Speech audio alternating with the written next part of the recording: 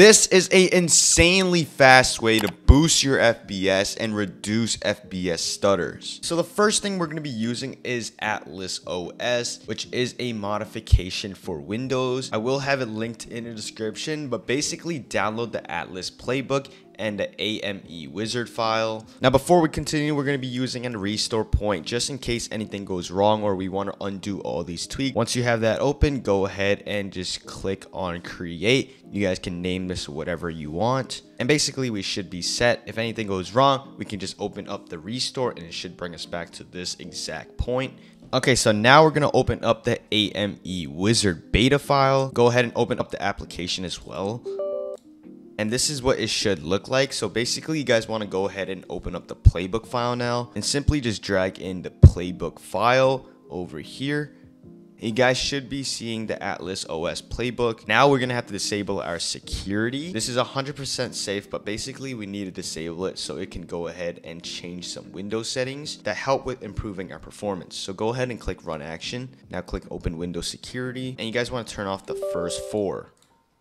Once that is set, it should say Windows security is disabled and you guys can go ahead and just X this out. Now you guys want to go ahead and click next. Now analyzing your Windows and seeing what to configure and what to optimize. Basically just going to check all the requirements and it should say requirements met. Next. These are like the agreement stuff, so you guys can click next, click agree. And you should be seeing the configure options over here. It's basically just going to show you a bunch of Windows options that help improve your FPS, especially with reducing FPS stutters. And it's manually just going to set the best option for your Windows, but you guys can go ahead and just change things up. So over here we have disabling Defender, and basically we're going to enable Defender, which is recommended. Click next. Disabling mitigations, next. And we have core isolation, which you guys want to make sure to disable, since if you have it enabled, it does reduce your performance. So it's already defaulted on disabling it. So click next. Now over here, we have like a bunch of Bluetooth stuff, power saving, and basically I use Bluetooth and printing. So I'm gonna go ahead and just uncheck those, but disabling power saving is really important for me. Basically what you guys want to do is maximize the power usage. It's gonna help with your performance. So click next. We have disabling hibernation, disabling automatic updates, removing snipping tool.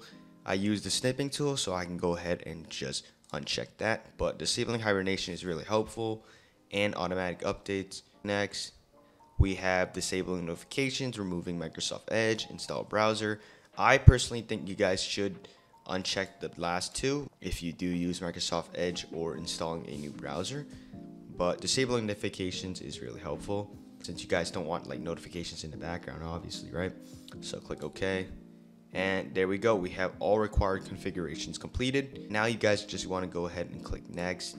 And it's basically just applying all the settings you've just done. And that should be set. You just got to wait for this to finish applying and you are set to go.